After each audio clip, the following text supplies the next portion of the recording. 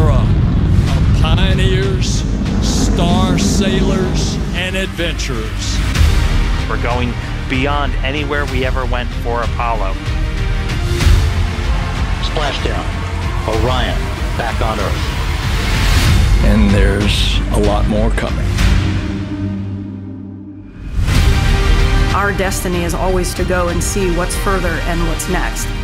There actually metal is being bent, shaped, formed to build the things that we're going to use. Artemis is no longer some far-fetched dream. This is reality.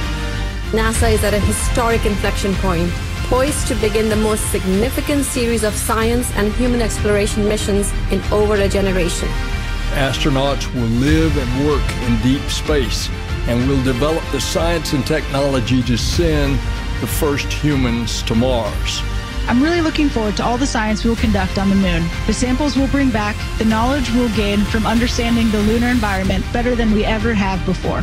The more nations and companies at the moon, the more we learn, increasing our capabilities while strengthening things right here on Earth. We are going to the moon to learn how to live on other planets for the benefit of all. Let's go.